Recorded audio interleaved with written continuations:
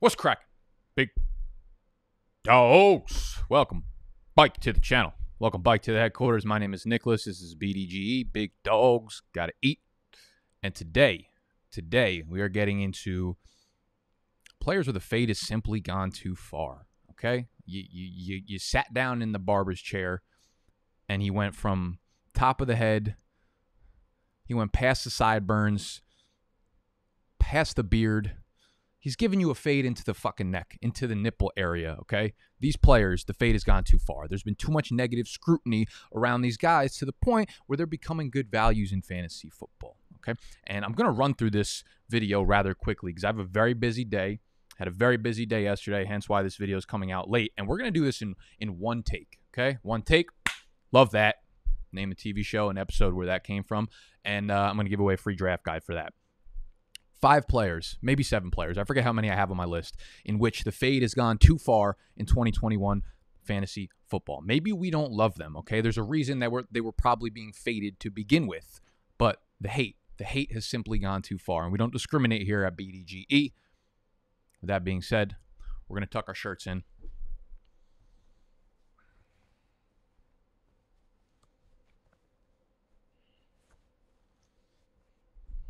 We're going to stop yelling. And let's eat. And because I'm not editing this, I got to do this all by hand. All that ass, Lord of mercy.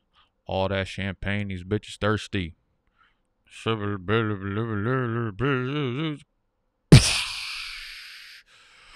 Let's go. All right. If you're new to the channel, by the way, it would be fantastic if you subscribed. We're trying to blow up to about 100 billion subscribers this summer. We are on pace to not even eclipse 0.0001% of that. But it'd be cool if you stuck around because we're doing fantasy football videos every single day.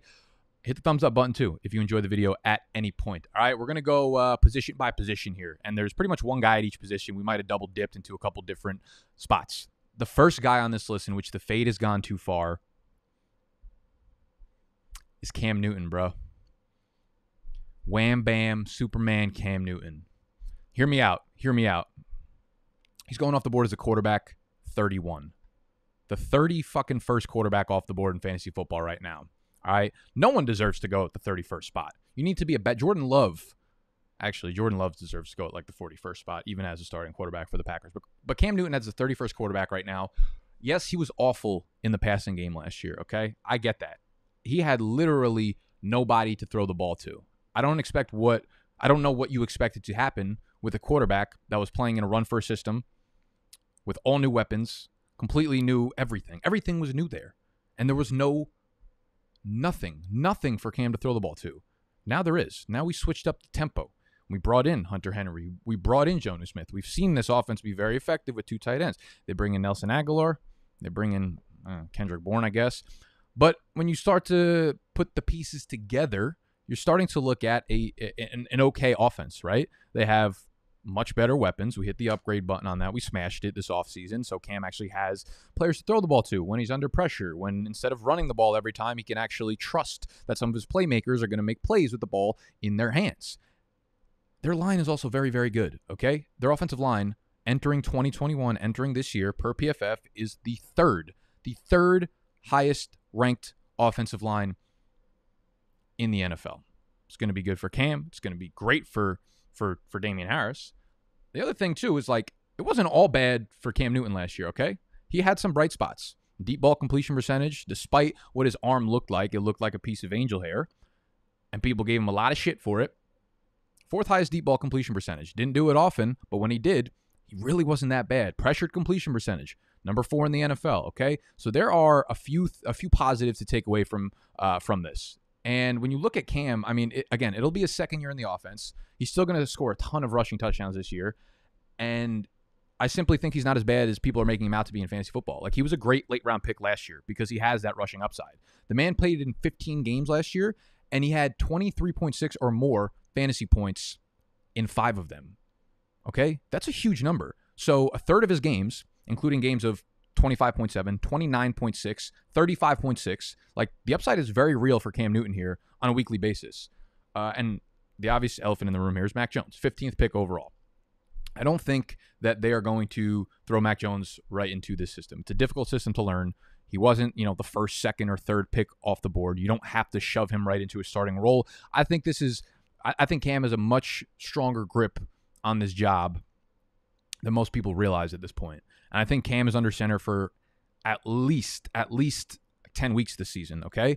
And you're drafting him at the quarterback 31, which means you get him as your quarterback 3. In Superflex, you get him as a late round pick in one quarterback leagues. Like in best ball leagues, you're literally getting him in the 17th or 18th round right now on Underdog, and I think that's ridiculous value considering the weekly upside that he gives you. Even last year with no weapons, again, he had games of over 23.6 fantasy points 5 separate times, all right? That is huge. That's getting into your lineup. I don't care about him being a great thrower because he's not. I'm not fucking arguing that at this point. But he's going to be a good enough fantasy player to the point where the fade to quarterback 31, ridiculous. Okay? Let's get to the juice of this video. The juice of this video centers around a few different running backs. Young, up and coming, entering their prime, guys in which I have started to fade myself, but I've quickly realized the fade has gone a little bit too far. That's DeAndre Swift, and that's J.K. Dobbins. It's both of them. They have basically been intertwined together in where they started and where they're going right now in ADP, all right? They started the summer off as second-round picks, legitimately, the 209, the 211. So you're using early-round capital on these guys as more people started to dive into the numbers, to see that they re-signed Gus Edwards, that they signed Jamal Williams, that they have Jared Goff. The things that started to change the ADPs of these players. Now, easy fade in the second round. They are moving further and further down the third round. They started to get into the early third rounds. They started to get to the mid-third rounds. Both guys are late third-round picks, and here is where I tell you, as soon as they clip that 4 mark, as soon as they are in the 4th round, which is what's going to happen in a lot of Superflex leagues. Right now in Underdog ADP, they're both around pick 3.9 to 3.12, and that's one quarterback leagues. They're easily in the 4th round for Superflex leagues. You smash the button on that, okay? You smash the button on that. I don't care what I've been saying all along. The reason that you fade them in the second round is because you look for league-winning upside in the second round. I don't think Swift has it. I don't think Dobbins has it. Swift has a long way to go in order to earn our trust as the goal line back, as a guy who's going to get 250 carries this year because Jamal Williams is there. J.K. Dobbins, same thing with Gus Edwards there. We don't know if he's going to catch any passes. It hurts the upside of both of these guys. When they get into the 4th round, though, these guys are explosive. These guys, Swift has 70 catch upside. J.K. Dobbins has 12 touchdown upside. Things like that start to factor in when you look at the range of outcomes, right? This is the bigger point here for fantasy football. It's not drafting guys at their ceiling. It's not drafting guys at their floor. It's about figuring out what's most likely to happen, right? Is it, his ceiling might be RB5. His floor might be RB15. You have to start asking yourself, what's the most likely scenario to happen? If his ceiling is RB5, but he has a 4% chance of hitting that, you don't draft him near RB5. And you start to calculate the different ceilings, the different floors of every player round by round. And once you do that and you start picking precisely based off those fucking mathematical numbers and your big brain starts to calculate them correctly, you will make a lot of good picks because your entire roster will be weighed between ceiling and floor, and ceiling and floor, and you will give yourself a mix of both. But if you start to choose, if you start getting fancy and you start getting fucking half chubs for every single player that has upside, your entire team is going to be risky. So you risk and you reward, and you pick based on value on those players round by round, right? If everything is just flashy or if everything is just floor, your team is going to have a hard time scoring. Your team is going to have a hard time winning. You're giving yourself, a 1 in 12 chance to win this league, but worse than that because you don't have any solidified value on your team, okay? Round by round, you look at ceiling, you look at floor, and you weigh the options, okay? Most likely scenario. And for these guys, Swift and Dobbins, the upside is very, very much worth 4th round picks. Their floor is going to be super high already. We know that. The upside is questionable, which is why not a good 2nd round pick, borderline 3rd round pick. As soon as they hit the 4th round, we smash, and that's what's happening. I'm also kind of in on Josh Jacobs this year, man. He is currently flying down ADP. Right now on Underdog, he has, over the last month, he's moved 10 spots downward on the Underdog ADP. He is currently pick 55, which is midway through the 5th round. Again, in Superflex leagues, you're inserting another 10 to 12 quarterbacks above Josh Jacobs there. So he is end of 6th round, flirting with 7th round draft capital in fantasy football Superflex leagues right now. At that price, I'm in. Like, I get it. Jacobs isn't catching passes. Not a lot, at least, right? We did see his targets. I think it's notable that we saw his targets jump up from 27 to 45. Like, that's a very noticeable leap. that no one's really talking about. The problem is he's not really explosive. Like his yards per reception went down a little bit. He's not scoring 2 to 3 receiving touchdowns, so no one really notices it. He did take a jump up, okay? Year 1 to year 2, and that's the jump we like to see. Now they had Kenyon Drake. Obviously, that hurts him. That caps the ceiling. Kenyon Drake's going to take a lot of passing work. I just don't think Jacobs is ever going to be the passing down guy that we wanted him to be, okay? You're drafting him for his rushing volume and his touchdown upside. And this is something I felt like was worth noting that Graham Barfield tweeted out. Josh Jacobs is the most game script dependent running back in fantasy. In wins, 21.1 fantasy points per game. In losses, 10.3 fantasy points per game. 17 of his 19 career touchdowns have come in wins. Raiders win total is 7.5, same as the Panthers and the Broncos, okay? So the thing with Josh Jacobs is, like, you know exactly what you're getting. You're not getting a guy where if they play the Chiefs and they're down 20 points by halftime, you're going to get a good game out of him. You know when, you know where to play him. And it's not exactly fantastic news given we don't think the Raiders are going to be a good team this year, but the weekly ceiling is there, guys. Like in wins last year, he averaged over 20 fantasy points per game. That is a massive number. And again, it's predictable which weeks you should play him, so that gives you an edge in redraft. But Jacobs, like, regardless, the volume should still be there. You should still have plenty of games where he runs the ball 18 plus times, and he's going to absolutely dominate the goal line carries down there whenever Las Vegas gets there. I think Derek Carr's fine. Derek Carr's a competent quarterback that'll run an offense that scores, their league average probably, which leads to a lot of Josh Jacobs goal line carries, man. Last year, he led the NFL in red zone carries, 10 zone carries, and was 4th in goal line carries, okay? 64 red zone carries, 35 10 zone carries, 18 goal line carries. His efficiency last year on goal line carries was fucking whack. He scored 5 times on 18 goal line carries, okay? And he still finished with 12 touchdowns last year, all right, which is insane. Josh Jacobs finished with 12 rushing touchdowns last year despite converting 5 of 18 goal line carries. And here's the thing, like the Raiders were 8-8 last year, okay? And Vegas has them at 7.5 wins this year, which I know they added an extra game, but it's around the same projection, right? I simply don't think that that the role for Jacobs is going to change that much in 2021. Like, we know what Jacobs is. He's a very, very well-rounded running back. That's what he is. He's a running back that runs the ball. If you look over the last 2 years, pretty consistent in evaded tackles, breakaway runs, yards created, top 10, top 9 in all 3 categories in both years that he's been in the NFL. Again, he's just a guy with good burst, good wiggle, good vision, not going to give you breakaway runs, not going to catch that many passes, but a very good running back. And if he stays healthy, going to get a shitload of volume, man. He's going to get a lot of carries on the ground. It's like the same way that you were drafting James Conner and Todd Gurley and like all these guys in the 3rd and 4th round last year. You're getting Josh Jacobs, but like 4 years younger than what those guys were last year at a 3-round discount, okay? The obvious change here also that I know you guys are going to point out is the offensive line. They lost Rodney Hudson. They lost some pieces this year. They let go of a lot of players. But to be honest, they weren't good last year, okay? Jacobs ranked. Okay, and also, last time I plugged this stat, a lot of you guys were confused. So on Player Profiler, they have this statistic that says run blocking efficiency. When you go onto a player's page, a running back's page, it says run blocking efficiency for that player. For Josh Jacobs, he ranked 72nd. A lot of you guys were like, there's only 32 teams in the league. How's your? Because it's 72nd amongst running backs in the NFL. There are more than 72 running backs in the NFL. Okay, motherfucker? So don't come at me when you don't know what you're talking about or what you're saying. So you go to Player Profiler, you type in Josh Jacobs, and you'll see run blocking efficiency was 72nd amongst all running backs, okay? Which means 71 running backs received better run blocking efficiency when those guys were on the field than Josh Jacobs last year. PFF had Las Vegas ranked 26th in run blocking efficiency, and they're 26th heading into 2021. So my point here is Josh Jacobs was fine for fantasy last year. You knew when to play him. You knew when not to play him. Took a jump up in the receiving game. Kenyon Drake is added to the mix, so it hurts a little bit. He's going to dominate early down carries. He's going to dominate goal line carries. He's been the same running back that we thought he was. Elusive, wiggle, broken tackle guy, breakaway run kind of guy. Not Hail Mary, but breakaway run type of guy. And this team is pretty much the same setup as they were last year. They did use a first-round pick on dude Leatherwood, which looked like a fucking terrible pick. But who knows, If you want to look at it objectively, some of us are wrong a lot. Leatherwood might be good. Who fucking knows? But yeah, I mean, listen, the team is projected to probably be around the same team that they were last year, and I think Josh Jacobs was fine. Thus, as a 6th, 7th-round pick, he will be fine. So will Jarvis Landry, man. He's like the wide receiver 46 or some shit. In Underdog ADP, he's like a 9th, 10th round pick. And the way I look at Jarvis Landry, and I just tweeted it out this morning. I'm going to pull that tweet up, actually. So give me about 13 seconds for you. Hey, there we go. There we go, my guy. That ain't it. Nope.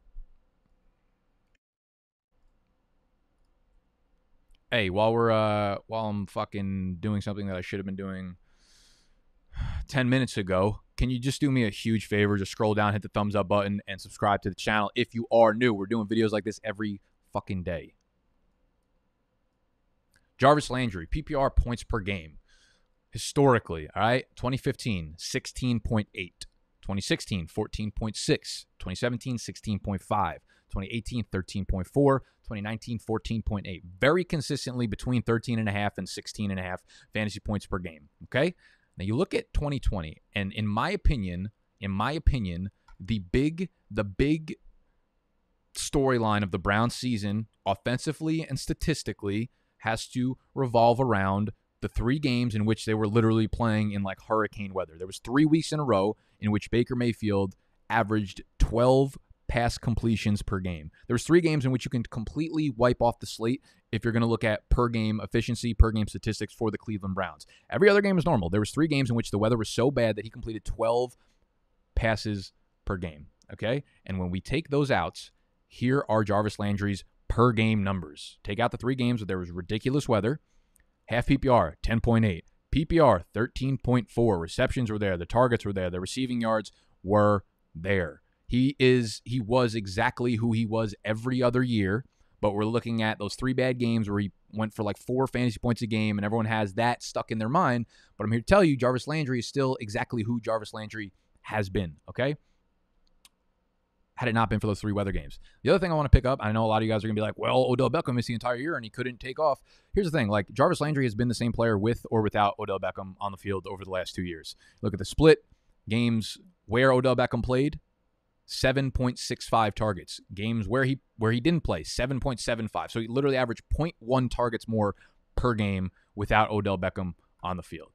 The involvement doesn't change. They're 2 completely different players where they do not intertwine in terms of the volume in this passing offense. It is still completely a funnel passing offense. They drafted Anthony Schwartz, but he's like a speedster. He's not a guy who's going to come in and command a ton of targets. They don't really have a lot of playmakers in the passing game outside of Odell and Jarvis Landry. And who knows what the fuck Odell is at this point anymore. He's old. He has suffered a lot of injuries that have been serious. I know Jarvis is not fun. He's not fancy. He's not sexy. But listen, 10 half PPR fantasy points per game at like wide receiver 45. I also, again, I think Baker's in for a big year. I think we're sleeping on him because of those points per game, because of the weather games or whatever. I think he could bring back some nice passing touchdown numbers like he did remember his rookie year? He was out and fucking firing. He set the record for rookie touchdown passes in a season. Like, I don't think we've seen the prime of Baker. And with a little bit of luck, with a little bit of touchdown luck, and some of them going to Jarvis's way, I think he could finish with 6, 7, maybe 8 touchdowns and perfectly fine in the 10th round of your draft. So Jarvis Landry, the fade has gone too far, as has it with, I've been on record many times, and I'm probably going to sound like a huge fucking asshole in about a month when Aaron Rodgers winds up in Denver. I hate that I had to say that. But this entire Green Bay offense, and more specifically, Robert Tonyan, okay? Aaron Jones is like an early second-round pick. Devontae Adams, same thing. So the fade, I think, is you're getting a lot of value there, but I don't think they're getting, like, wiped off the board completely. But Robert fucking Tonyan, man, I am drafting in my underdog drafts. If you're not on underdog, it's the best way to prepare for your drafts. They're best ball, so you're literally just drafting like 100 teams. You don't have to do any in-season management. Underdog Fantasy, the link to download the app will be right in my description. It'll be one of the first things in there. And they're $3 drafts, which means everyone's taking the drafts extremely seriously. The ADP is on fucking point like a ballpoint pen. And thus, you get to really prepare for the season. And if you download the app and you deposit $10 and you use the promo code BDGE when you do so, BDGE, you're getting $25 on top of your account. It's beautiful. And you could take advantage of Tonyan's unbelievable ADP of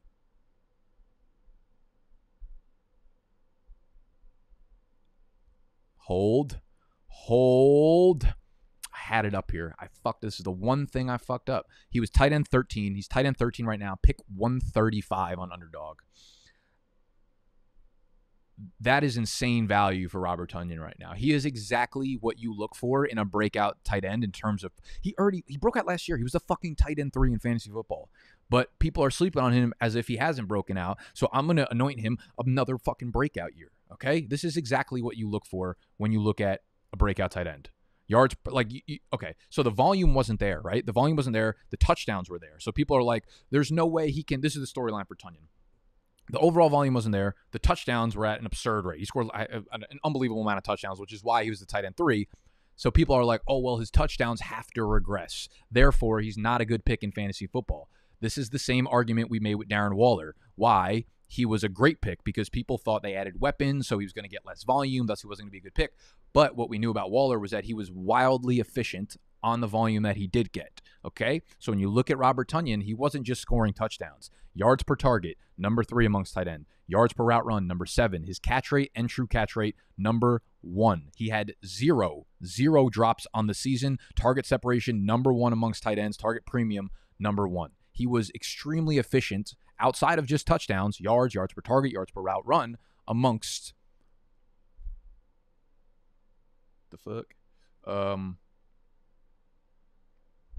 amongst all tight ends last year. All right. He's coming off a monster year, and a lot of that is touchdown relevant. But that's what's going to happen when Aaron Rodgers is your quarterback. He has an extremely high touchdown rate. You give him one of his biggest targets in the red zone, and Robert Tonyan is going to score a lot of fucking touchdowns, okay?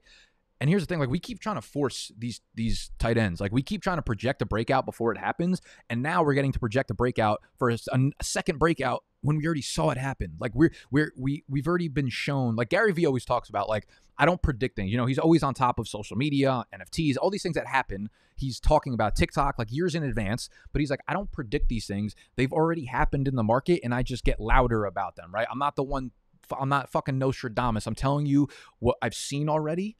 Thus, I play into it. You know, with guys like Jay Sternberger, all the tight ends that we've seen in Green Bay, those are always projections. They come into the year without any production the year prior.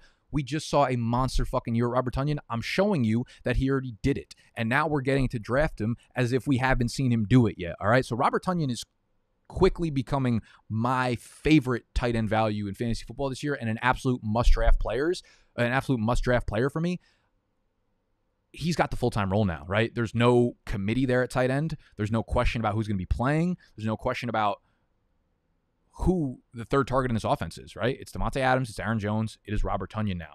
And this is going to lead to a lot more volume. And the Green Bay coaching staff is excited about Robert Tonyan. Matt LaFleur says he wants to feature Robert Tonyan in the offense more in 2021. Says Tonyan has improved more than anyone on the team since he became head coach in 2019. So you have volume, efficiency, a high-scoring offense, an elite, accurate quarterback, little target competition. Again, they didn't bring in anything besides Amari Rodgers. Like, they didn't bring a free agent wide receiver in. This could be a monster year for Tonyan. I'm telling you, as a tight end 13, you have to be drafting this dude fucking everywhere. Everywhere. And those are the top 5 players in which I believe the fade has gone too far. Drop in the comment section who you feel the fade has simply gone too far in. Right now, 2021 fantasy football drafts. Again, the sharpest ADP is on Underdog. So if you want to go to the link and check out the ADP before you come by and comment on who you think the fade has gone too far on, I feel like a fucking MC up here. That'd be beautiful. Okay? So check the ADP out on Underdog. Download the app. Use promo code BDGE when you deposit 10. Come back. Let me know who your fades are, who fades have gone too far on. Hit the thumbs up while you're down there. Subscribe to the channel while you're new. I'm out. Love you. Bye.